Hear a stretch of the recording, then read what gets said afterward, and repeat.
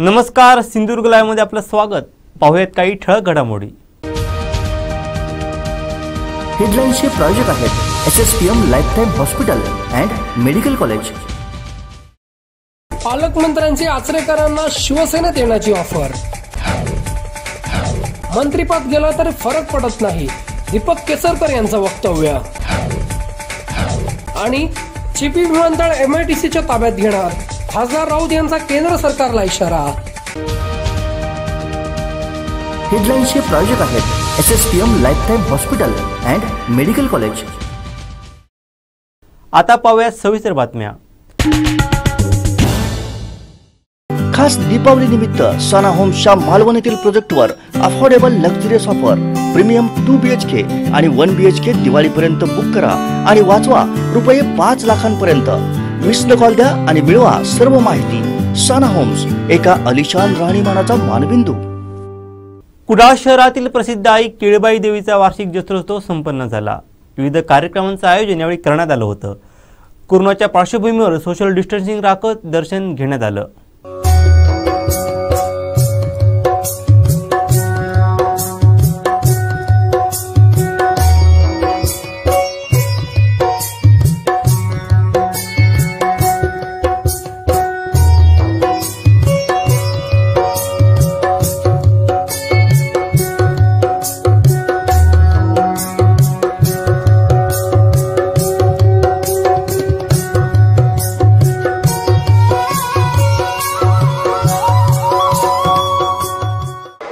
कुडाळ येथील प्रसिद्ध श्रीदेवी केळबाई मंदिरामध्ये श्रीदेवी केळबाई देवीचा प्रसिद्ध जत्रोत्सव आणि या निमित्ताने हे मंदिर जे आहे आज सकाळपासून विविध उपक्रमाने कार्यक्रम सुरू झालेले आहेत। सकाळपासून ओटी भरण्याचा कार्यक्रम सुरू करण्याचा जत्रोत्सव आहे। हा फार प्रसिद्ध जत्रोत्सव तर कोकणातील मानला जातो। आपल्यासोबत उदय कुडाळकर आहेत। काय सांगाल, काय वैशिष्ट्य आहे त्या जत्रोत्सवाचे? हा जत्रोत्सव म्हणजे आमची देवीची स्थापना पूर्वी म्हणजे जे सांगतात आमचे पूर्वज, पूर्वी एक सदवाबाई केळीची टोपली घेऊन जात होती त्या वाटेने। त्यावेळी अचानक तिला ती केळीची ही एकदम जड झाल्यासारखी वाटली, म्हणून इथं तिने केळीची टोपली उतरली। त्यात केळबाई, त्यात देवीची मूर्ती मिळाली आणि त्याला केळबाई असं नाव प्रचलित झालं। जवळजवळ 1933 म्हणजे आमच्या ह्याच्याप्रमाणे 1933 मध्ये ती 33च्या पूर्वी 18व्या शतकात स्थापना झाली, पण आमच्याकडे आमच्या आलेखात तो 1933ला तिची अर्चा झाल्याचा ह्या नोंद आहे। आणि ही देवीची म्हणजे कुडाळ शहरातील मूळ भूमिका म्हणजे मूळ देवस्थान हे केळबाई मंदिर आणि ग्रामदेवता कुडाळ शहरमध्ये। पण केळबाईचे कुठचेही धार्मिक कार्यक्रम 12-5 म्हणतात, 12-5 कुठचेही कार्यक्रम करायचे असले तरी सुरुवात केळबाईची होती। केळबाईची हे घेतात, अनुमती घेतात आणि त्याच्यानंतर गावातील सगळे कार्यक्रम प्रत्येक देवळात चालू होतात। जत्रोत्सव आहे हा तो कसा साजरा होतो? आज जत्रोत्सव म्हणजे सकाळ आधी सगळ्या माहीर आधी मुख्य म्हणजे सगळ्या ह्या वाडीतल्या शहरातल्या माहेरवासिनी ज्या देवीला आवर्जून येतात ओटी भरण्यासाठी आणि खणानारळाची केळीची ओटी भरली जाते। आणि त्यानंतर गावातले सर्व लोक पहिलीच जत्रा आहे कुडाळची, कारण मूळ भूमिका ही असल्यामुळे पहिल्यांदा तिच्यापासूनच सुरुवात होते सगळं। आणि तिथे आपल्या सगळ्यांची श्रद्धा आहे, हिला ओटी करणाऱ्याची ओटी भरल्यानंतर ही त्यांना नवसाला पावते, म्हणून अगदी मोठ्या प्रमाणात गर्दी होते। इथं रात्री 12 वाजेपर्यंत ओटी भरण्याचं काम चालू असतं। मानकरी कोण कोण आहेत या ठिकाणी? मानकरी म्हणजे राऊळ आहेत, राऊळ मानकरी आहेत, कुंभार म्हणून मानकरी आहेत। ती हे रेग्युलर त्यांची पूजा अर्चा, दररोजचा नैवेद्य वगैरे ते दाखवतात, पूजा अर्चा तेच करत असतात। आणि मुख्य म्हणजे सांगायचं म्हणजे कुठेही जर आपण संकटात असलो आणि जर देवीला आपण आदराने हाक मारलं तर निश्चितच पावणारी अशी आमची केळबाई माऊली आहे। त्यामुळे पहिल्या प्रथम सर्व देवीची मूळ भूमिका म्हणतात कुडाळची जे काय आज हे गत वैभव प्राप्त झालेले आहे, जे म्हणजे धार्मिक असो किंवा वैद्यकीय असो, वैद्यकीय क्षेत्रात असो किंवा इतर सांस्कृतिक शैक्षणिक संस्थात जी प्रगती झाली आहे ती मुख्यतः आमच्या केळबाई देवी आणि ह्या ठिकाणी 4 जी मंदिरे आहेत त्या सर्वांच्या कृपा आशीर्वादानेच झालेली आहे. आणि कुठेही असं म्हणतात की जर एखादा गाव एकंदर चांगल्या पद्धतीने नांदायचं असेल तर त्या देवाची आशीर्वाद कृपा आशीर्वाद असल्याशिवाय ते होत नाही. आणि आपण निश्चितच पाहत आहे जे कुडाळ हे मध्यवर्ती सिंधुदुर्ग जिल्ह्यातील मध्यवर्ती ठिकाण असून देखील जो प्रगती झालेली आहे ती आमच्या केळबाई किंवा आमच्या ह्या सर्व मंदिरातील देवामुळे आणि सर्वांच्या ह्या श्रद्धेमुळे झालेल्या आहे. कोरोना आहे त्यामुळे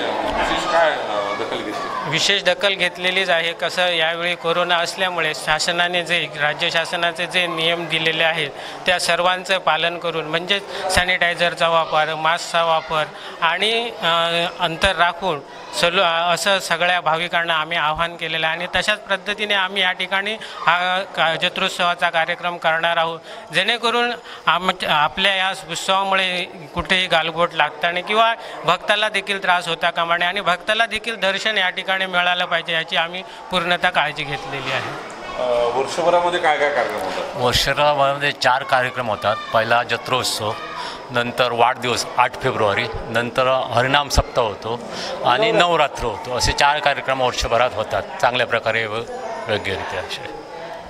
खरं तर संपूर्ण शहराचं दर्शन म्हणजे या देवीच्या निमित्ताने ते केबलच दाखवतं. राजू मुळकांचं पण इथेच ऑफिस आहे आणि ते पण सद्भावनेने पूजा करतात.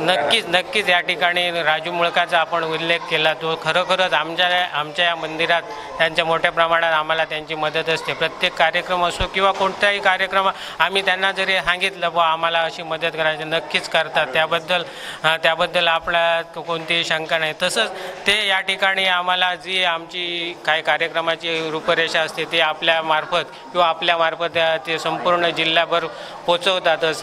तसंच त्यांनी देखील आम्हाला सांगितलं आहे की या ठिकाणी कोरोनाचा प्रादुर्भाव असल्यामुळे आपण देखील ह्याच्यासारखंच कार्यक्रम म्हणजे शासनाने दिलेल्या धोरणाप्रमाणेच कार्यक्रम करूया असं त्यांनी देखील सांगितलेलं आहे. कोरोना घालवण्यासाठी देवीला काय गाराणे घालणार आहे? कोरोना घालवण्यासाठी आम्ही देवीला सुरुवातीपासून तिला गाराणे विनंती आहे देवीला की हे सगळं कोरोनाचं संकट संपूर्ण दूर होऊन दे. देशावरचं म्हणा, राज्यावरचं म्हणा, जिल्ह्यातलं म्हणा, गावातलं म्हणा दूर होऊ नये त्याच्यासाठी आम्ही तिच्या चरणी सगळ्यांनी माथे टेकलेले आहेत तिच्या चरणी आणि एवढी विनंती केलेली आहे तिला.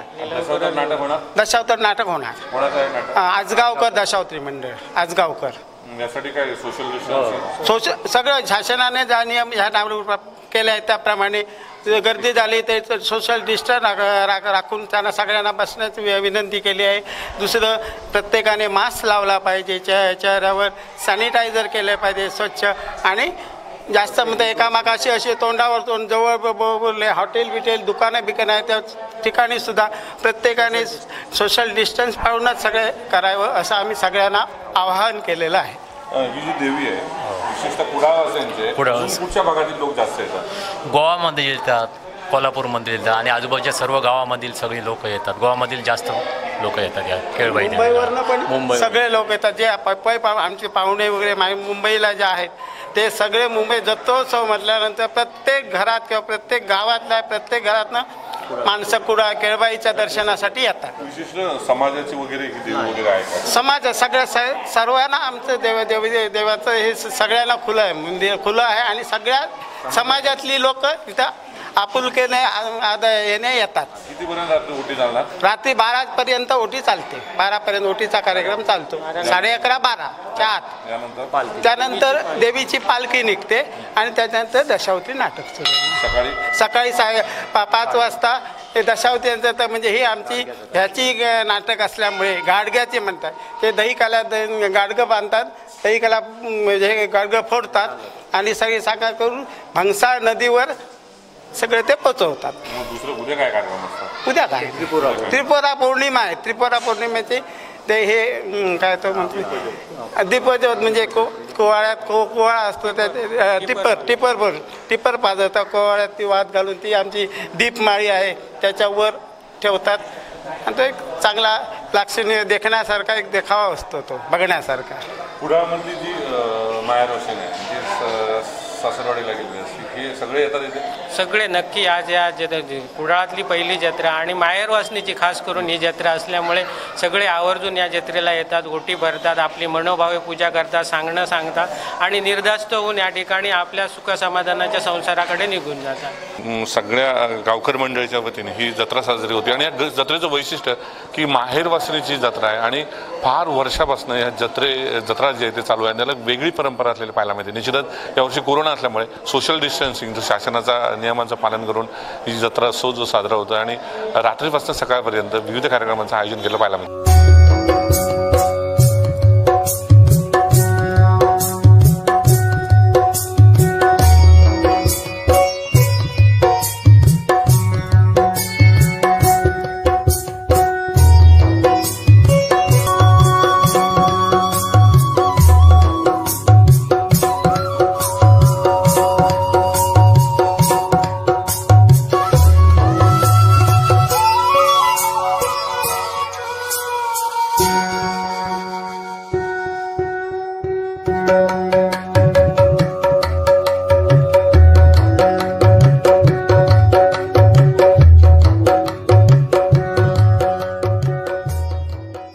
प्रसिद्ध केळबाई देवीचा वार्षिक जत्रोत्सव आहे. बघतो की मोठ्या संख्येने भक्तजन जे आहेत सकाळपासून ओटी भरायला सुरुवात केलेली आहेत. काही भक्तजन आहेत ते विविध भागातून आलेले आहेत. कुठून आलात आणि किती वर्ष येतात? कुडाळवरून इथेच राहतो समोर. जत्रा चालवली पण सून येतो इथेच दरवर्षी. म्हणजे आम्ही आता मुंबईवरून आलोय म्हणून आता पहिलं हे आई आमच्या समोरच आहे. आई आमच्या दरवर्षी येतात. काय कसा देवीची जी काय तुम्हाला अनुभव आहे? हो, देवीचा आहे अनुभव आम्हाला. असं आहे, चांगला अनुभव आहे. असं नाही, याचे मिस्टर आहे. आम्ही एकत्रच यावेळी आलो फर्स्ट टाइम आम्ही, म्हणजे दिवाळीला. नाही तर दिवाळीला येणं होत नाही तसं लॉकडाऊनमुळे. नाहीतर गणपतीला दरवर्षी येतो आम्ही. दिवाळीला फर्स्ट टाइम आलो आम्ही. मुंबई गोरेगाववरून. स्थानिक इकडचे, बाजूलाच घर आहे आमचं. नाईक, किरण नाईक. किती वर्ष तुम्ही येत आहे आता सातत्याने? तरी बरीच वर्ष येतो आम्ही इथे. माझा मुलगा हा. कुठून आला? पिंगोळी. किती वर्ष येतात? मी लहान असल्यापासूनच येतो. म्हणजे ही मूळदेवी का तुमची? हां, मूळदेवी कुलदेवी. तुम्ही कुठून आला? मी ठाण्यावरून आलो आहे. माझं पण दुसरंच वर्ष आहे हे यायचं. अनायसे लॉकडाऊनमुळे गणपतीला येता नाही आलं, पण देवीच्या उत्सवाला आणि जत्रेला आशीर्वाद घ्यायला आलेलो आहे. बरेच लोक मुंबईवरून आणि मूळ गावातून आलेले पाहायला मिळतात. याशिवाय अजून काही लोक आहेत. जो आहे नैवेद्य दिला जातोय, केळचे नैवेद्य. काय दरवर्षी देता? हो, दरवर्षी देतो. इथं आम्ही ह्याच स्थळात राहतो, केळबाईच्या नाबरवाडीमध्ये. त्यामुळे आमचं जे झाडाला उत्पन्न येतं त्याच्यात आम्ही नेहमी देतो देवीला. केळी देण्याची प्रथा आहे? काय प्रथा?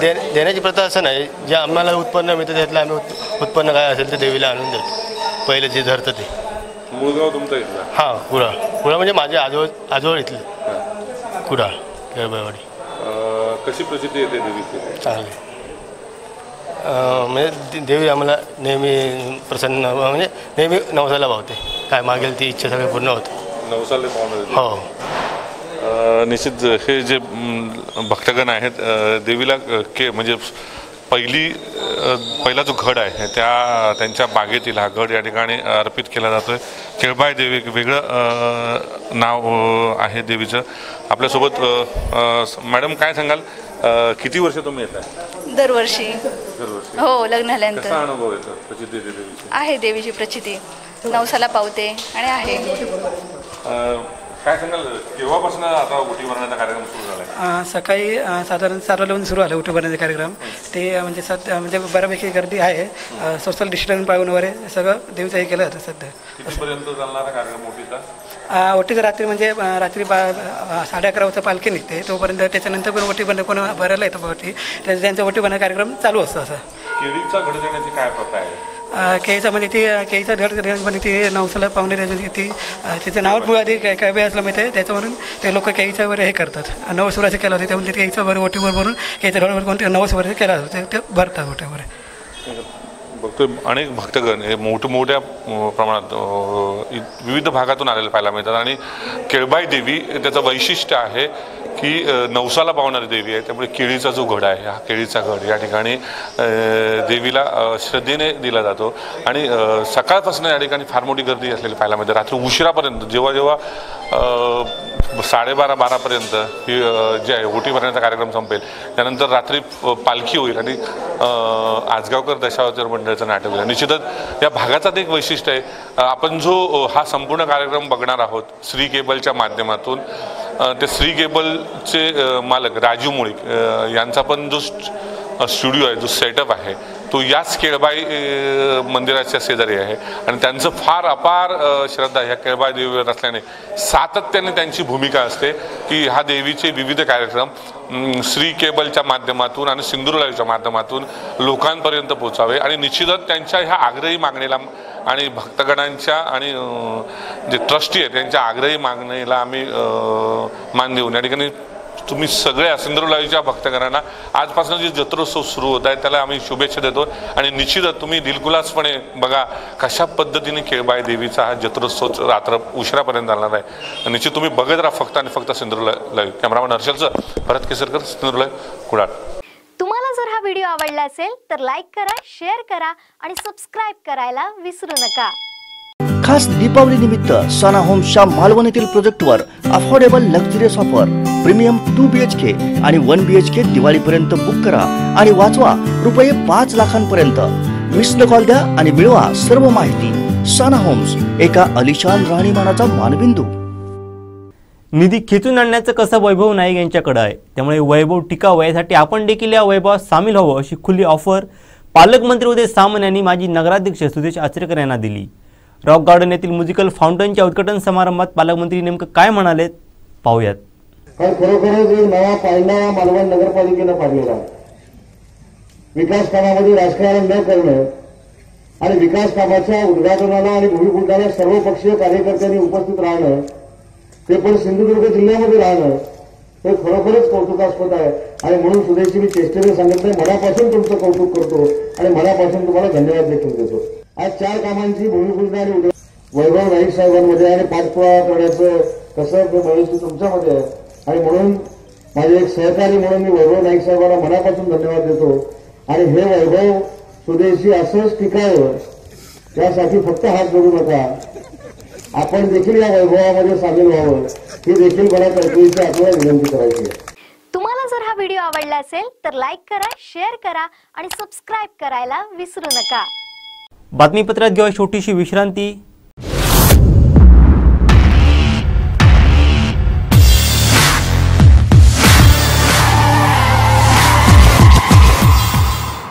Or your life. My motto, safety first. I make sure I'm always protected. इसलिए मैंने अपने कार में लगाया F Protect, इंडिया का पहला engine fire fighter, easy to install on any car, जो इंजन का टेम्परेचर बढ़ते ही ऑटोमेटिकली एक्टिवेट हो जाता है. F Protect, protect what you love.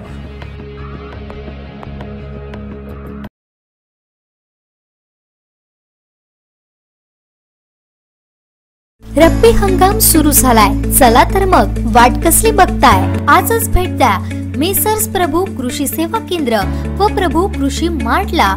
Sindhudurg जिल्ह्यात कृषी क्षेत्रासाठी अत्याधुनिक अवजारे व बियाणे पुरवणारे अग्रगण्य दालन.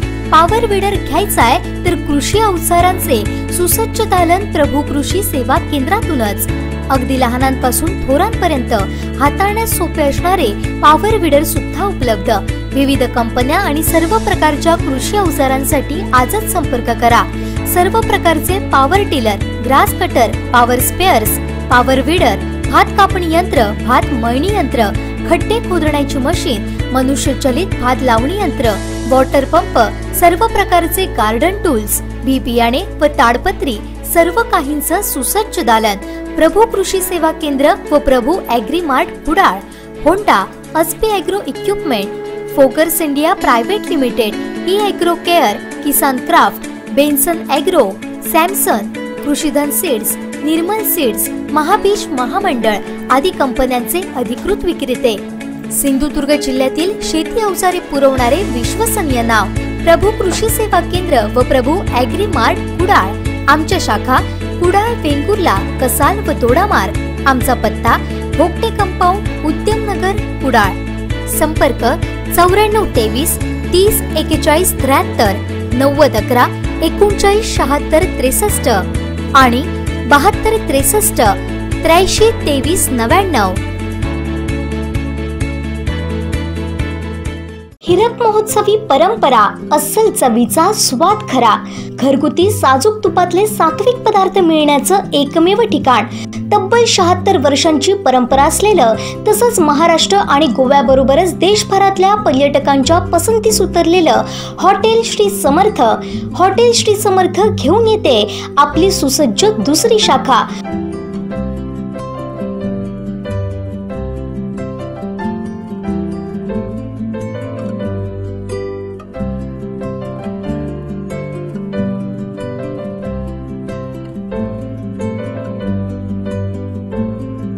वैविध्यपूर्ण नाश्ता आणि शुद्ध शाकाहारी जेवणाची उत्तम सोय. व्हेज काजू कुर्मा, दाल कोल्हापुरी, दाल फ्राय, दाल खिचडी, चपाती, घावणे, आंबोळी आणि पुरी हे पदार्थ रेडी मिळतील.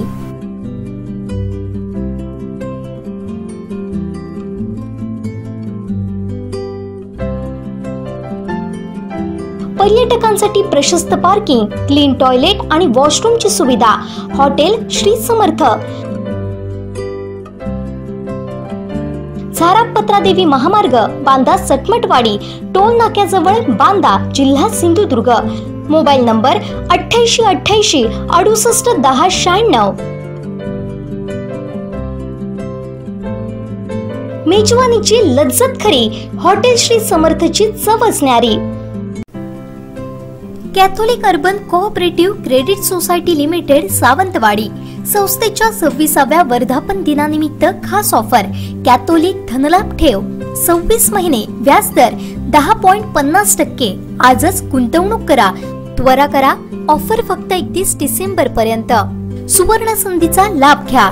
संपर्क क्रमांक प्रधान कार्यालय 023 63 273 890, सावंतवाडी 023 63 273 889, वेंगुर्ला 023 66 262 953, शिरोडा 023 66 227 439, मालवण 023 65 252 782, कणकवली 023 67 233 922, कुडाळ 023 62 221 559.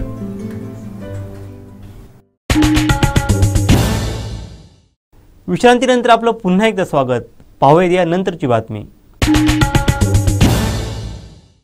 खास दीपावली निमित्त सना होम्सच्या मालवण येथील प्रोजेक्टवर affordable luxurious offer. Premium 2 BHK आणि 1 BHK दिवाळीपर्यंत बुक करा आणि वाचवा रुपये 5 लाखांपर्यंत. मिस्ड कॉल द्या आणि मिळवा सर्व माहिती. सना होम्स, एका अलिशान राहणीमानाचा मानबिंदू. चिपी विमानतळ 31 डिसेंबर पर्यंत सुरू करण्याची मुदत ठेकेदार एजन्सीला दिली आहे. काम पूर्ण न झाल्यास 1 जानेवारीला MIDC विमानतळ ताब्यात घेईल असा इशारा खासदार विनायक राऊत यांनी केंद्र सरकारला दिला आहे. विमानतळ सुद्धा सिव्हिल वर्क 100% पूर्ण झालेलं आहे.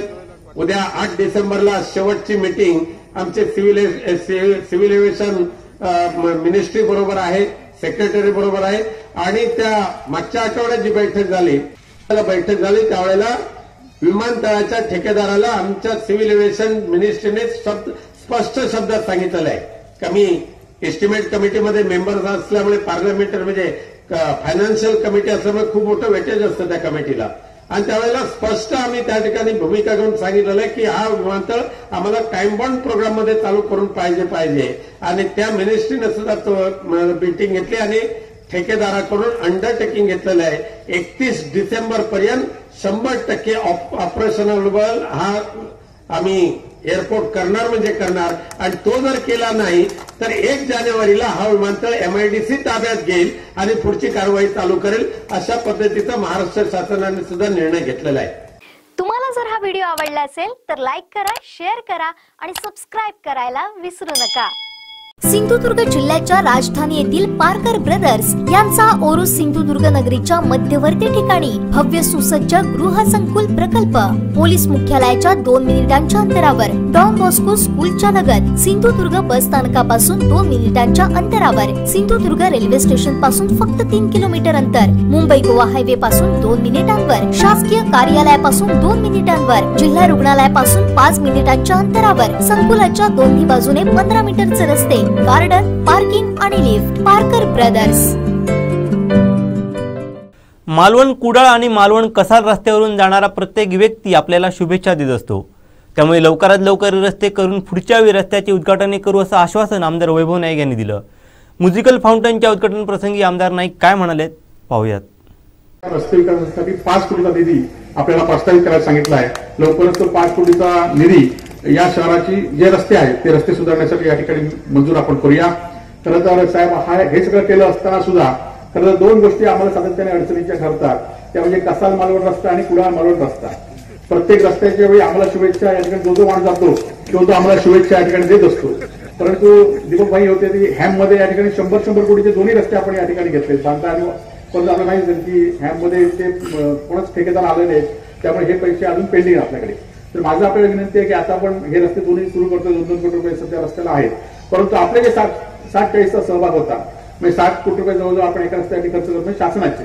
त्या रस्त्यातून या रस्त्यासाठी आता आपल्या सरकारच्या माध्यमातून म्हणजे हॅममध्ये न घेता या रस्त्यासाठी आपल्याला 50-50 कोटी रुपये तरी खर्च केले पाहिजेत की जेणेकरून पर्यटकांना येणारा विमानतळावरून सुद्धा येणारा मालवणमध्ये किंवा मालवणमधून संपूर्ण मुंबई गोवाकडे जाणारा रस्ता हे दोन्ही रस्ते चांगले असले पाहिजे. यासाठी सुद्धा आपण दोघांनी प्रयत्न या ठिकाणी करूया आणि पुढच्या वेळी जेव्हा येऊ तेव्हा रस्त्याची उद्घाटन करण्यासाठी येऊ असं आश्वासन त्यांना तुमच्या वतीने तुम्ही जेव्हा याल त्या पुढच्या हे रस्ते सुरू करण्यासाठी या ठिकाणी घेऊया. कारण खासदार साहेबांनी चांगला असा मुंबई गोवा चौपदीकरणाचं काम पूर्ण या ठिकाणी होत आलेलं आहे. आता विमानतळाचं सुद्धा 31 डिसेंबरपर्यंत विमानतळ सुद्धा या ठिकाणी सुरू होईल आणि त्यामुळे हे दोन्ही रस्ते करणं साहेब गरजेचं आहे आणि ते आपण या ठिकाणी करूया. तुम्हाला जर हा व्हिडिओ आवडला असेल तर लाईक करा, शेअर करा आणि सबस्क्राईब करायला विसरू नका. सिंधुदुर्ग जिल्ह्याच्या राजधानी येथील पारकर ब्रदर्स यांचा ओरोस सिंधुदुर्ग नगरीच्या मध्यवर्ती ठिकाणी भव्य सुसज्ज गृहसंकुल प्रकल्प पोलीस मुख्यालयाच्या 2 मिनिटांच्या अंतरावर, डॉन बॉस्को स्कूलच्या लगत, सिंधुदुर्ग बस स्थानकापासून 2 मिनिटांच्या अंतरावर, सिंधुदुर्ग रेल्वे स्टेशन पासून फक्त 3 किलोमीटर अंतर, मुंबई गोवा हायवे पासून 2 मिनिटांवर, शासकीय कार्यालयापासून 2 मिनिटांवर, जिल्हा रुग्णालयापासून 5 मिनिटांच्या अंतरावर, संकुलाच्या दोन्ही बाजूने 15 मीटरचे रस्ते, गार्डन, पार्किंग आणि लिफ्ट. पारकर ब्रदर्स. ठेकेदारांची लॉबी आता कंट्रोल करण्याची वेळ आली आहे. एकच ठेकेदार 20-50 कामं करत असेल आणि बरीच कामं अपुरे टाकत असेल तर ठेकेदारांना वटणीवर आणा असं मत आमदार दीपक केसरकर यांनी व्यक्त केलं आहे. सगळं होऊन गेल्यानंतर कामं पूर्ण होत आहेत. वर्ष, 2 वर्षांनी, 3 वर्षांनी, 4 वर्षांनी. कारण खूप ठिकाणी कामं धरून ठेवायची आणि कामं पूर्ण करायची नाही. हे जे काय आपल्या जिल्ह्याला लागलेलं एक ग्रहण आहे हे कधीतरी सुटलं पाहिजे आणि चांगलं काम करणारे कॉन्ट्रॅक्टर जर आपल्याला मिळाले तर मग हे जे पैसे आपले परत जातात, जवळजवळ मला वाटतं 190 कोटी किंवा 200 कोटी रुपये आपल्या जिल्ह्याचे परत गेलेले. त्याला मेन कारण हे अशा तऱ्हेचं जे एक वातावरण जिल्ह्यामध्ये आहे त्याच्यामुळे मला कोणा दोष द्यायचा नाही, परंतु आपण ह्या जिल्ह्याचे नागरिक आहोत. या जिल्ह्याची प्रगती झाली तर ते आपलं कर्तव्य आहे, ती मातृभूमीची सेवा आहे, ही भावना सर्वांनी आपल्या मनामध्ये ठेवली पाहिजे. तर मग तुम्ही किती पैसे आणा, जसं या ठिकाणी वैभवजींनी सांगितलं की 550 कोटी रुपये नुसते रस्त्याचे लॅप्स होत होते. असा हजारो कोटी रुपयाचा निधी हा केवळ कामवेळेवर नाही केल्यामुळे आज सुद्धा प्रलंबित आहे. अनेक ठिकाणी वर्क ऑर्डर दिले आहेत परंतु कॉन्ट्रॅक्टरनी कामं सुरू केलेली नाहीये. माझी खात्री आहे की माझा स्वभाव थोडासा सॉफ्ट होता, परंतु उदय साहेब हे युवकचे सुद्धा आमचे अध्यक्ष होते ज्याला मी राष्ट्रवादीमध्ये होतो, त्याच्यामुळे ते अधिक ऍक्टिव्ह आहेत आणि ते थोडंसं जोरदारपणे बोलू शकतात. आपण यांना सुद्धा वटणीवर आणाल अशी मी अपेक्षा करतो. आणि जे पैसे मी देऊ शकलो, कारण मी अर्थ खात्याचा मंत्री होतो त्याच्यामुळे पैसे देऊ शकलो, ते पैसे खऱ्या अर्थाने लोकांपर्यंत पोहोचले पाहिजेत. तर ही कामं पूर्ण झाली पाहिजे आणि ती त्यांच्या काळामध्ये पूर्ण होतील अशी अपेक्षा करतो. तुम्हाला जर हा व्हिडिओ आवडला असेल तर लाईक करा, शेअर करा आणि सबस्क्राईब करायला विसरू नका. खास दीपावली निमित्त सोना होम्सच्या मालवण येथील प्रोजेक्टवर affordable luxurious offer premium 2 BHK आणि 1 BHK दिवाळीपर्यंत बुक करा आणि वाचवा रुपये 5 लाखांपर्यंत. मिस्ड कॉल द्या आणि मिळवा सर्व माहिती. सोना होम्स, एका अलिशान राहणीमानाचा मानबिंदू. माझं मंत्रिपद गेलं तरी मला काही फरक पडत नाही. यापुढील काळात राजकारणात कमी राहून केवळ विकासाच्या मुद्द्यावर काम करायचं असं मत आमदार दीपक केसरकर यांनी व्यक्त केलं आहे. माझ्या पक्षाची लोक असून दे किंवा विरोधी पक्षाची लोक असून दे, नेहमी माझी भूमिका ही सहकार्याचीच. आता सुद्धा बघा, पैशाचं वाटप पालकमंत्री म्हणून करत असताना मी सर्व नगरपालिकांना पैसे दिले. जिथं आमची सत्ता आहे तिथं दिले, सत्ता नाही तिथं सुद्धा दिले. दुसरं असं आहे की आत्ता जी भूमिपूजन चालू आहेत जिल्ह्यामध्ये, हे सगळे पैसे गेल्या वर्षी मी दिलेले आहेत. स्थानिक स्वराज्य संस्थांना हे 2 वर्ष पैसे खर्च करण्याची मुदत असते. त्याप्रमाणे आता पैसे रिलीज होत आहेत, परंतु हे पैसे गेल्या वर्षीचे त्यांना पैसे दिलेले आहेत आणि त्याचे पैसे आता त्याची भूमिपूजन आता चालू आहे. मी पूर्वीच्या युतीच्या सरकारमधला एक मंत्री होतो आणि त्यावेळेला हा प्रचंड निधी का येऊ शकला, तर माझ्याकडे वित्त खातेसुद्धा होतं आणि वित्त खात्याच्या माध्यमातून दिलं. तसंच गृह खात्याच्या माध्यमातून इथं जे ट्रेनिंग सेंटर सावंतवाडीला दिलेलं आहे, याचंसुद्धा आता काम जवळजवळ पूर्ण होत आलेलं आहे. त्याच्यामध्ये जुन्या ज्या ITIच्या इमारती होत्या त्याच्यामध्ये तात्पुरतं सुरू होईल आणि त्याच्यानंतर त्यांच्या नवीन इमारतीसह बांधायचं काम सुरू होईल. त्या ठिकाणी इथं संस्थान कालापासूनचं पोलीस परेड ग्राउंड आहे. त्याच्यामुळे ज्या सुविधा लागतात मुलांसाठी, रनिंगच्या लागतात, वेगवेगळ्या ज्या सुविधा ट्रेनिंग सेंटरमध्ये लागतात, त्या सगळ्या सावंतवाडीमध्ये आहेत. आणि त्याच्यामुळे सावंतवाडीचा विकास होत असताना नगरपालिका हे एकमेव माध्यम नाही, परंतु लोकांच्या जनतेपर्यंत काम करत असताना नगरपालिका मी किती पैसे आणले तरी ते नगरपालिकेच्या माध्यमातून खर्च होत असतात. सावंतवाडीची लाकडी खेळणी आहे, चिताराळी आहे, हे बघायला असंख्य लोक येऊ शकतात. इथं जुने जुने वाडे आहेत, त्यांनी जर तयारी दाखवली आणि पुढे आले तर तिथं आपल्याला पर्यटनाचं एक जाळं निर्माण करता येईल की हेरिटेज सिटीमध्ये या, राहायला या. कारण आता एअरपोर्ट जो येणार आहे इंटरनॅशनल, हा आपल्यापासून 20 किलोमीटरवर असणार आहे. नगरपालिकांच्या जागावर सरसकट अतिक्रमण करायचं आणि स्टॉल घालायचे, ही भूमिका, मी काही कुठल्या स्टॉलधारकाच्या विरोधात नाही, परंतु पैसे घ्यायचे स्टॉल घालायला द्यायची, ही जी भूमिका ही चुकीची आहे. तुम्ही एखादं कॉम्प्लेक्स बांधा, तिथं आरक्षण ठेवा बेरोजगार युवकांसाठी, इथपर्यंत ठीक आहे. परंतु जे बकाल शहर झालेलं होतं ते मी जागेवर आणल्यानंतर नगरपालिकेमध्ये या हद्दीत येणाऱ्या पर्यटकांची संख्या केवढी प्रचंड आहे हे जर तुम्हाला विचारायचं असलं तर तुम्ही कुठल्याही ड्रायफ्रूट सेल करणाऱ्या किंवा काजू सेल करणाऱ्या लोकांना विचारू शकता की पूर्वी त्यांच्याकडून किती सेल होतं आणि आता सेल किती होतो. एक आता बेळगाव रेडी रोड हा सावंतवाडीमधून जातो आणि तो रोड जरी आपण डेव्हलप केला तरी सावंतवाडीमधून येणाऱ्या पर्यटकांची संख्या मोठी असू शकते. आणि म्हणून हे सगळं करत असताना लोकांचं सहकार्य पाहिजे, नगरपालिकेचं सहकार्य पाहिजे. नगरपालिका विरोधकांची आहे म्हणून मी नगरपालिकेला सहकार्य करणार नाही असं मी कधीही म्हटलेलं नाही आहे. मला सगळ्यांना सहकार्य, कारण भले ते दुसऱ्या पक्षातून निवडून आलेले आहेत, प्रत्येकाला मी व्यक्तिशः ओळखतो, प्रत्येकाशी माझे चांगले व्यक्तिगत संबंध आहेत आणि त्याच्यामुळे असं नाही की बा कुठल्या तरी एखाद्या शत्रुत्व असलेल्या माणसाशी मी बोलणार आहे. आणि त्याच्यामुळे ही जी वृत्ती आहे की राजकारण म्हणजे शत्रुत्व, ही वृत्ती ही सावंतवाडीकरांची वृत्ती कधी नव्हती. सावंतवाडीची एक वेगळी संस्कृती आहे जी बापूसाहेब महाराजांनी या ठिकाणी रुजवली, शिवरामराजे भोसलेंनी ती संस्कृती मोठी केली. आणि म्हणून मंत्री असलं तरी मी कधी मंत्र्यांसारखा वागलोच नाही, त्याच्यामुळे मंत्रिपद गेलं तरी मला काहीच फरक पडला नाही, कारण मी तसंच फिरायचो, पायी चालत फिरायचो, प्रत्येकाच्या दुकानात जायचो. आता सुद्धा करोना असल्यामुळे मी जाऊ शकलो नाही, नाहीतर ह्या वर्षी सुद्धा गेलो असतो. तुम्हाला जर हा व्हिडिओ आवडला असेल तर लाईक करा, शेअर करा आणि सबस्क्राइब करायला विसरू नका. बातमीपत्रात घेऊया छोटीशी विश्रांती. This is my superpower. With this, I put an end to fires and save lives. This is Throw. Throw is an impact-activated fire extinguisher that douses fire quickly and easily. Unattended fires like these can quickly turn into disasters. But now, you don't have to worry about this. Just pick up, aim, and throw.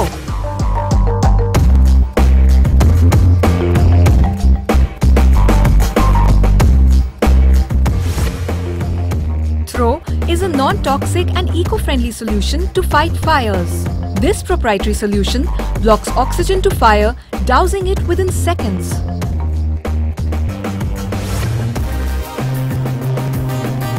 Throw is rather light in weight, allowing everyone to use it easily and effectively against fires without any training.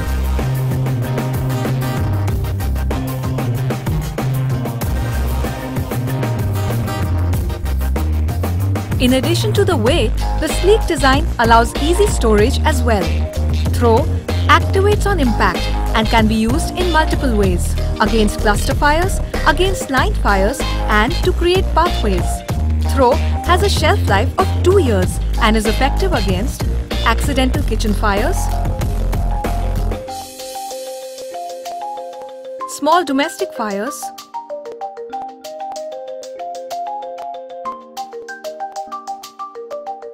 inflammable liquid fires,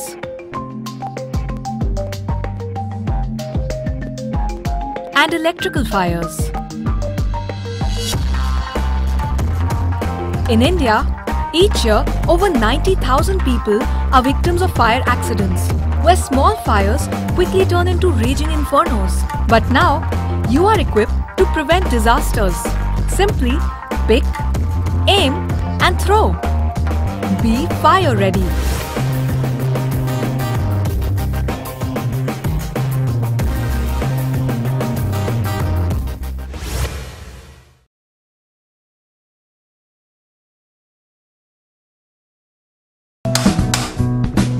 आई मला भूक लागली आहे, क्लासला जायला उशीर, लवकर खायला दे ना. अगं थांब ग, आत्ताच सिलेंडर संपलाय. अहो इकडे या ना, सिलेंडर संपलाय, बदलून द्या जरा. अगं मला पण उशीर होतोय. अजिबात नाही, दर महिन्याला सिलेंडर बुक करायचा आणि पुन्हा बदलायचा. ह्या कटकटीला अक्षरशः मी वैतागून गेलेले आहे. अहो वहिनी, कशाला काळजी करताय? तुम्ही सुद्धा आमच्यासारखं एमएजीएलचं पाईप नॅचरल गॅस कनेक्शन लावून घ्या. ना बुकिंगची कटकट, ना वेटिंगची झंझट. जितका वापर तितकाच आकार आणि हो सगळ्यात स्वस्त आणि सुरक्षित. अरे वा, आम्ही देखील आजच आमचं एमएनजीएल गॅस कनेक्शन रजिस्टर करतो. तुम्ही देखील नक्की करा. एमएनजीएलचं गॅस कनेक्शन सिंधुदुर्ग जिल्ह्यातील कुडाळ, वेंगुर्ला, कणकवली आणि सावंतवाडी शहरात उपलब्ध आहे. अधिक संपर्कासाठी क्रमांक 7588 090505 आणि 7588 090606.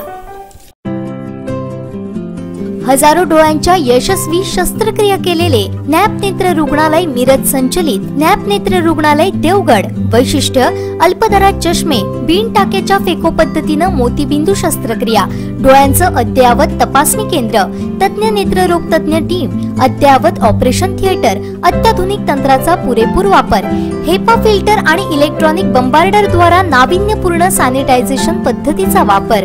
शस्त्रक्रियेनंतर त्याच दिवशी रुग्णाला घरी पाठवण्यात येतं. नम्र प्रशिक्षित staff. Doctor Athawale campus Devgad.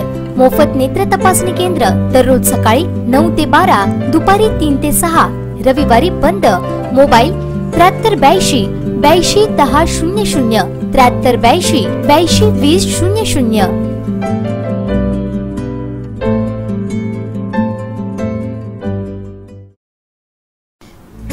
Dodamarg तालुक्यात प्रथमच प्रशस्त आणि सुसज्ज मंगल कार्यालय.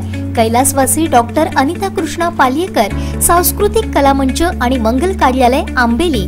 दोडामार्ग शहरापासून अवघ्या 2 किलोमीटर अंतरावर. मंगल कार्यालयाची खास वैशिष्ट्य अद्ययावत नवीन वास्तू, प्रशस्त हॉल, भव्य डायनिंग हॉल, भव्य स्टेज व्यवस्था, वधूवरांसाठी स्वतंत्र रूम, स्वच्छ आणि शुद्ध पाणी, प्रशस्त पार्किंग, एसी आणि नॉन एसी सुविधा, विविध सामाजिक आणि सांस्कृतिक कार्यक्रम. प्रोप्रायटर श्री कृष्णा पालियेकर, आंबेली, तालुका दोडामार्ग. संपर्क 9422 58 46 17. विश्रांतीनंतर आपलं पुन्हा एकदा स्वागत. पाहूया या नंतरची बातमी. त्रिपुरारी पौर्णिमेला येणारा सावंतवाडी तालुक्यातील केसरी येथील जत्रोत्सव रविवारी मोठ्या उत्साहात पार पडला. यावेळी विविध कार्यक्रमांचं आयोजन देखील करण्यात आलं होतं. सावंतवाडीचे आमदार दीपक केसरकर यांनी यावेळी देवीचं दर्शन घेऊन विधिवत पूजा करून नतमस्तक झाले. यावेळी दीपक केसरकर पुन्हा मंत्री होत असता देखील कलराई देवीकडे साकडं घालण्यात आलं. यंदा हा त्रिपुरी पौर्णिमेचा उत्सव, करलाई स्वयंभू करलाईचा देवीचा उत्सव हा सालवादप्रमाणे आज होत आहे. आणि या देवस्थानाचे वर्षात बरेच उत्सव होत असतात. आणि त्रिपुरी पौर्णिमेचा उत्सव आणि महाशिवरात्रीचा उत्सव हा सर्वात मोठा उत्सव असतो. यंदा हा कोरोनाचा प्रादुर्भाव जास्त झाला आहे आणि ही महामारी ह्या राज्यात देशात वाढल्यामुळे आम्ही एक भाविकांचं जे एक उद्दिष्ट आहे वर्षाची त्यांची सेवा आहे, ती सेवा घडावी याने त्याने शासनाची एक परवानगी घेऊन आणि शासनाने जे काही नियम अटी दिले आहेत ते नियमाप्रमाणे धाब्यावर बसून ते तंतोतंत पाळून या आम्ही शासनाचा उत्सवाचं आयोजन आम्ही केलेलं आहे. तसंच जे शासनाने काय आम्हाला निर्बंध घातलेले आहेत की डिस्टन्स ठेवणे, अंतर ठेवणे, सॅनिटायझर लावणे, तोंडाला मास्क वगैरे लावणे, हे जे काही नियम आहेत ते नियम आम्ही तंतोतंत आमच्या जनतेला, येणाऱ्या भाविकांना सगळ्यांना बोर्ड लावून आव्हान करून हा उत्सव आम्ही चालू केलेला आहे. आणि हा उत्सव चालू करण्याचं एकच महत्त्व आहे की केसरी स्वयंभूचा जत्रोत्सव असतो त्या दिवशी आतमध्ये गाभाऱ्यात एकच दिवशी सगळ्या स्त्रियांना प्रवेश दिला जातो, परत वर्षभर दिला जात नाही. हे एक मेन तत्व आहे. आणि ते तत्वाच्या अनुषंगाने या ज्या वर्षात जवळजवळ एक वर्ष जात आलं कोरोना, तरी देवाचं दर्शन घडावं, त्यांची जी इच्छा आहे ती परिपूर्ण व्हावी, त्यांना दर्शन घडून त्यांचा जर ओटी भरण्याचा कार्यक्रम एवढाच कार्यक्रम व्हावा आणि त्याने आपल्या घरी सुखरूप आशीर्वाद घेऊन जावे, ही एक इच्छा मनात धरून आम्ही सगळे ग्रामस्थ, मानकरी ग्रामस्थ, आमची तरुण युवक मंडळ, तशीच समस्त ग्रामस्थ मंडळी यांनी ह्याचा सारून विचार केला, नियोजन बैठक लावून नियोजन केलं आणि शासनाचे निकष सगळे आम्ही त्या समोर ठेवून ते निकष आम्ही अंमलात आणून आणि आज त्या निकषाची आम्ही पूर्ण करत आहोत.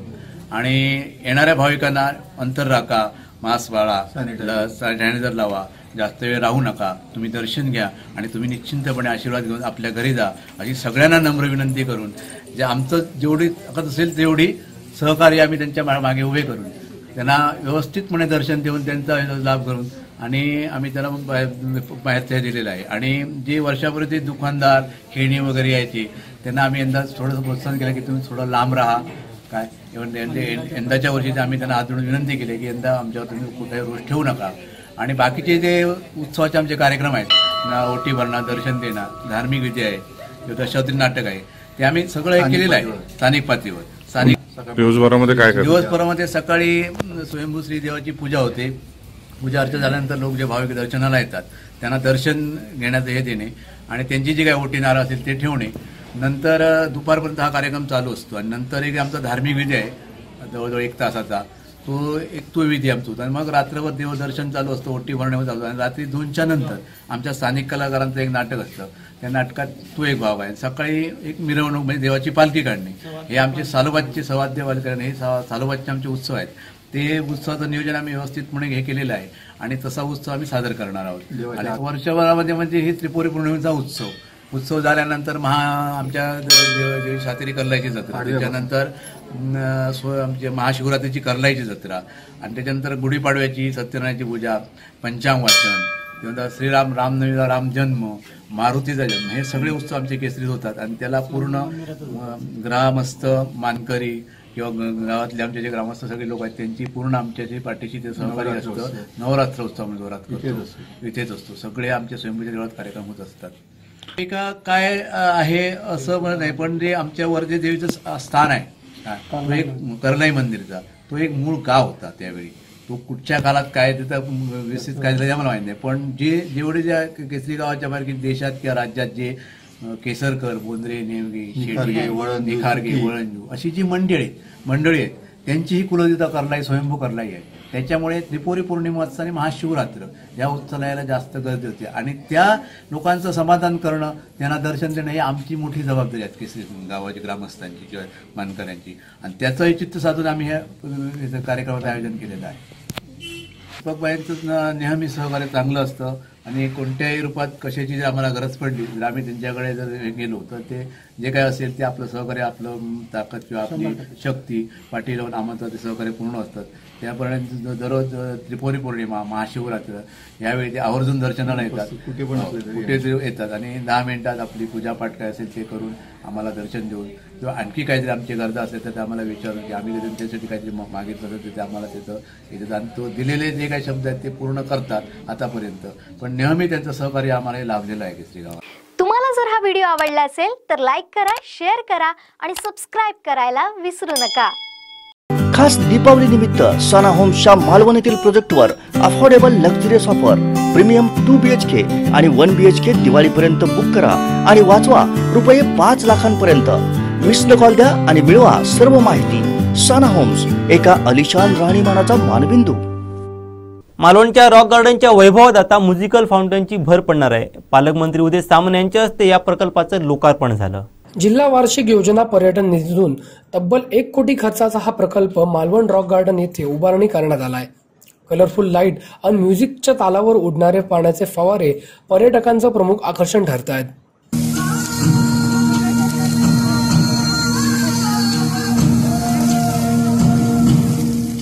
सुमी इलेक्ट्रिक सर्व्हिसचे विजयकुमार पाटील यांनी हे काम केलं आहे. पालकमंत्री उदय सामंत यांच्या हस्ते या प्रकल्पाचं लोकार्पण झालं.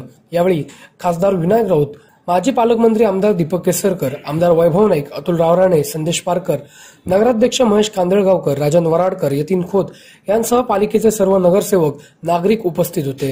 हा प्रकल्प वर्षभरात पूर्ण केल्याबद्दल नगराध्यक्ष महेश कांदळगावकर, बांधकाम सभापती यतीन खोत यांचं पालकमंत्र्यांसह सर्वच नेत्यांनी कौतुक केलं. तसंच मालवणच्या विकासासाठी भरघोस निधी देण्याची ग्वाहीही दिली. सगळ्यांनी विकास कामे करत असताना त्या विकास कामाला येणारी जी आडकाठी आहे ती दूर करण्यासाठी आपण सगळ्यांनी मिळून कामाला लागलं पाहिजे, तरच शहराचा विकास होऊ शकतो. खासदार साहेबांनी मला सांगितलं की अजून हे उद्यान जर डेव्हलप करायचं असेल तर डीपीसीतून पैसे द्या. खासदार साहेबांनी सांगावं, याचा प्लॅन तयार करण्याच्या सूचना त्यांनी दिल्या आहेत.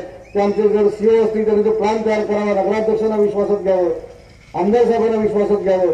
हे गायडन्स जिल्ह्यातलं नाही कोकणातलं लागेल तेवढा निधी डीपीसीतून द्यायला मी तयार आहे. फक्त आदर्श आहे तसं उद्यान हे आपण तयार करावं, ही देखील माझी पालकमंत्री म्हणून सूचना आहे. किंवा मालवण शहराच्या आजूबाजूचे जे गाव आहेत त्यांचा सुद्धा विकासामध्ये जर अंतर्भाव केला गेला तर नक्कीच नगराध्यक्ष महोदय तुम्हाला आम्ही शब्द देतो की मालवण शहर म्हणजे या सिंधुदुर्ग जिल्ह्याच्या पर्यटनाचं जसं मुख्य केंद्र आहे त्यामुळे विकासाचं सुद्धा मुख्य केंद्र हे मालवण शहर बनल्याशिवाय राहणार नाही. आणि त्यासाठी तुमच्या योजना आणि तुमच्या संकल्पना अत्यंत महत्वाच्या आहेत. वैभवजींनी म्हटलेलं आहे की हॅमचे रस्ते कॅन्सल करून त्याच्यामधला राज्य शासनाचा हिस्सा तरी द्यावा. तर तुम्ही आपल्याला सांगू इच्छितो की ज्यावेळेला मुख्यमंत्री महोदयांनी मीटिंग घेतली, वैभवजी त्यावेळेला आजारी होते, त्यावेळेला आपल्या रस्ते विकास PWDचे सचिव त्या ठिकाणी उपस्थित होते. आणि हे जे 550 कोटी रुपयाचे रस्ते संपूर्ण जिल्ह्यातले आहेत, ज्याच्यामध्ये कसाल ते मालवण म्हणजे देवबागपर्यंतचा रस्ता हा 150 कोटी रुपयाचा आहे. अशी कुठली घाई करू नये, कारण सगळेचे सगळे 550 कोटी रुपये मंजूर करायचं आश्वासन हे आदरणीय मुख्यमंत्री महोदयांनी दिलेलं आहे. मला ताबडतोब फोन सुद्धा आला देवडकर साहेबांचा, त्याच्या सचिवांचा, की आम्ही लवकरात लवकर ही एस्टिमेट रिकास्ट करतो आणि ही कामं आम्ही सुरू करतो. मालवण शहर हे पर्यटनाच्या दृष्टीने उद्याची संपूर्ण जिल्ह्यामध्ये जवळजवळ 6 ते 7 लाख पर्यटक या जिल्ह्यामध्ये येत आहेत. गेल्या वर्षी या जिल्ह्यामध्ये अनेक 2-3 वादळं आली आणि त्यामुळे डिसेंबर नंतर पर्यटक येत नव्हते. परंतु दिवाळीचा हंगाम सुरू झाला आणि या जिल्ह्यामध्ये आतापर्यंत 2 ते 3 लाख पर्यटक या 15-20 दिवसात या जिल्ह्यामध्ये फक्त मालवण तालुक्यामध्ये मालवण शहरामध्ये येऊन गेले. आणि त्यामुळे मालवण शहर हे विकसित झालं पाहिजे अशी प्रत्येक मालवणवासियांची खरं तर आग्रहाची मागणी असते. आणि मालवण हे ऐतिहासिक शहर या ठिकाणी आहे. सिंधुदुर्ग किल्ल्याचा ऐतिहासिक वारसा या शहराला लाभलेला आहे. आणि त्यामुळे मालवण शहरामध्ये या नगरीचे नगराध्यक्ष महेश कांदळगावकर त्यांच्या सर्व सहकार्याने जी विकासाची कामं मागितली त्या विकास कामाला सातत्याने पाठपुरावा या ठिकाणी करून दिलेला आहे. तुम्हाला जर हा व्हिडिओ आवडला असेल तर लाईक करा, शेअर करा आणि सबस्क्राईब करायला विसरू नका. खास दीपावली निमित्त सना होम्सच्या मालवण येथील प्रोजेक्टवर affordable luxurious offer premium 2 BHK आणि 1 BHK दिवाळीपर्यंत बुक करा आणि वाचवा रुपये 5 लाखांपर्यंत. मिस्ड कॉल द्या आणि मिळवा सर्व माहिती. सना होम्स, एका अलिशान राहणीमानाचा मानबिंदू.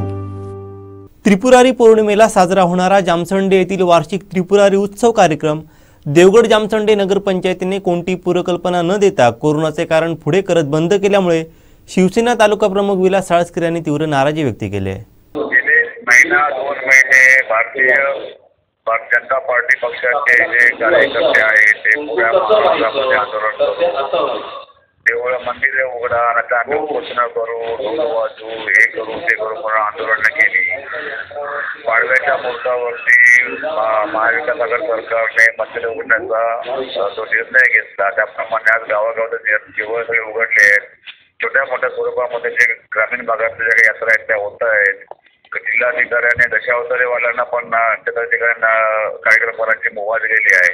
असं असताना देवगड जामसंडेच्या नगरपंचायतचे सगळे सत्ताधारी आणि आपला राजकीय पावर वापरून शक्ती वापरून बिरबा देवीचा जो उत्सव असतो, पिपरपुराचा उत्सव असतो, तो उत्सव त्यांनी बंद केला आणि या बिरबा देवीच्या उत्सवाकरता आज लाखो भाविक त्यांची आस्था त्यांच्या भावना त्या दुखवल्या गेलेल्या आहेत आणि या सत्ताधाऱ्यांनी आपला मनमानी कारभार जो देवगड शहरामध्ये राबवला आहे तर देवगड जामखंडा शहरवासियांना माझं आव्हान आहे की अशा सत्ताधाऱ्यांकडे तुम्ही परत सत्ता देणार का आणि याने कुठल्या आधारे कुठल्या अधिपत्याखाली कोणाच्या अधिकाराखाली त्यांनी हा कार्यक्रम बंद करण्याचं आव्हान आणि त्यांना बंदी आणण्याचं हे केलं. 25/11 भारतीय जनता पक्षाचं मोठा शिबिर राबवण्यात आलं जामखंडामध्ये. त्या शिबिराला यांचे हजारो शेकडो कार्यकर्ते उपस्थित होते. यांनीच मीडियाच्या माध्यमातून प्रसिद्धी मिळवली. पण यांच्या वैयक्तिक राजकीय पक्षाच्या शिबिराला जर हजारो कार्यकर्ते येऊ शकतात पण निर्भा देवीच्या जत्रोत्सवासाठी जर शेकडो कार्यकर्त्यांनी जर काय उत्सव केला असता तर काय हरकत होती. बरोबर. याबद्दल की निर्भा देवी यांना माफ करणार नाहीच आहे पण इथल्या स्थानिक रहिवाशांनी या ग्रामस्थांनी याचा विचार करून हे जे काय मनमानी कारभार केलेला आहे या मनमानी कारभाराला काढून टाकून शिवसेना राष्ट्रवादी आणि काँग्रेस महाविकास आघाडी सत्ता इथे आणावी आणि आपली सुख सुविधा आणि त्या भाविक लोकांच्या ज्या काही गरजा आहेत ती सेवा करण्याची संधी आम्हाला द्यावी ही मी त्या निर्मादेवीकडे प्रार्थना करतो. तुम्हाला जर हा व्हिडिओ आवडला असेल तर लाईक करा, शेअर करा आणि सबस्क्राईब करायला विसरू नका. शेवटी ठळक घडामोडी पुन्हा एकदा. हेडलाईन्सचे प्रायोजक आहेत SSPM lifetime hospital and medical college. पालकमंत्र्यांची आचरेकरांना शिवसेनेत येण्याची ऑफर. मंत्रिपद गेलं तरी फरक पडत नाही, दीपक केसरकर यांचं वक्तव्य. आणि चिपी विमानतळ MIDCच्या ताब्यात घेणार, खासदार राऊत यांचा केंद्र सरकारला इशारा. हेडलाईन्सचे प्रायोजक आहेत SSPM lifetime hospital and medical college. आता इथेच थांबूयात. पुन्हा भेटूया ताज्या घडामोडींसह. आपण फक्त पाहत राहा कोकणचं महा चॅनल सिंधुदुर्ग लाईव्ह. नमस्कार.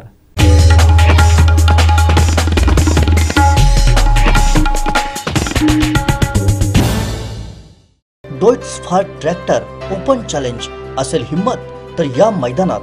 डॉइट्सफार ट्रॅक्टर खरेदीवर अनुदान प्रशासकीय लाभ मिळवण्यासाठी कृषी विभाग कृषी अधिकारी यांच्याशी संपर्क साधा. अधिक माहितीसाठी Sindhudurg tractor agro agency Shirgaon इथं अवश्य भेट द्या. सिंधुदुर्ग जिल्ह्यातील शेतकरी बांधवांना खुश खबर. डॉइट्सफार ट्रॅक्टरची जिल्ह्यातील मेन डीलरशिप आता शिरगाव देवगड इथं. डॉइट्सफार सादर करत आहे ट्रॅक्टर मधील 3 सिरीज ट्रॅक्टरची मॉडेल आणि त्याची वैशिष्ट्ये. मॉडेल 3E सिरीज 3540 42 HP मध्ये उपलब्ध. इंधन कार्यक्षम engine, constant match gearbox, diesel युक्त सह हायड्रोलिक, सर्वोत्कृष्ट बोनेट, डायग्राम क्लच, तेलात बुडालेले ब्रेक, इस्टिमेस्ट कस्टर, पूर्ण सीलबंद एक्सेस. मॉडेल ॲग्रोलक्स सिरीज 45 50 65 आणि 60 HP मध्ये. मॉडेल ॲग्रोमॅक्स सिरीज 45 ते 80 HP मध्ये उपलब्ध. शक्तिशाली इंजिन, सर्वोत्तम आरामदायी, तेलात बुडालेले ब्रेक, स्वतंत्र PTO, संपूर्ण सिक्रोमॅश गिअरबॉक्स, मजबूत real Excel double clutch DCRL, 4 wheel drive. सर्व इंजिन मध्ये ट्रॅक्टरची मॉडेल उपलब्ध. वेट्स फार tractor sale service fair machinery आणि शेतकरी अवजारे मिळण्याचे जिल्ह्यातील एकमेव ठिकाण Sindhudurg tractor agro agency. All India repairing workshop Shri पावनाई मंदिरानजीक Shirgaon. Devgad Nipani highway, तालुका देवगड, जिल्हा सिंधुदुर्ग. मोबाईल 800791 9884 आणि 94052 26085. प्रोप्रायटर श्री सीताराम जाधव.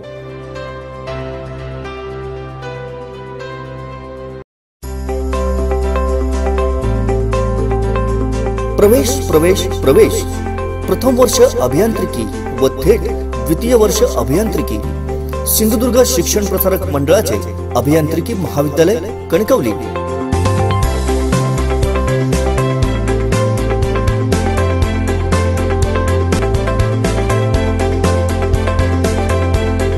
पदवी mechanical, electrical, electronics and telecommunication, computer engineering, mechatronics, Computer Science and Engineering, Artificial Intelligence and Machine Learning.